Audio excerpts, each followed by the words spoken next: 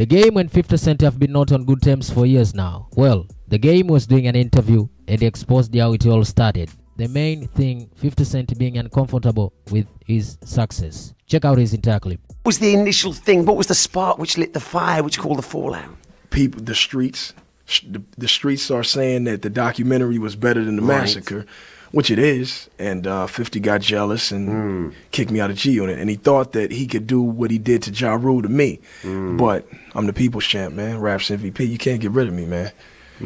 So it'd be kind of hard to hide a 6'6" guy, 215 pounds. 50's just a little guy. It's a little stocky, but I think, you know, I think I could take him, man. 50's a jealous little girl, man. Is that what happens? Yeah, he's jealous, and somebody needs to braid his ponytail and put him back in his skirt, because, I mean, he's obviously off his rocker, man. But I dropped 300 bars. I know you heard it. Yes, crazy. And now G-Unit is starting to fade away in the U.S. That was The Game talking about his problems with 50 Cent. Well, Fifth on the other side had something to say. Listen. What he should do or how he should move based on the things that he see within hip-hop. Because for a while I didn't understand it, so I'm looking at him like, what's the matter with like him, period?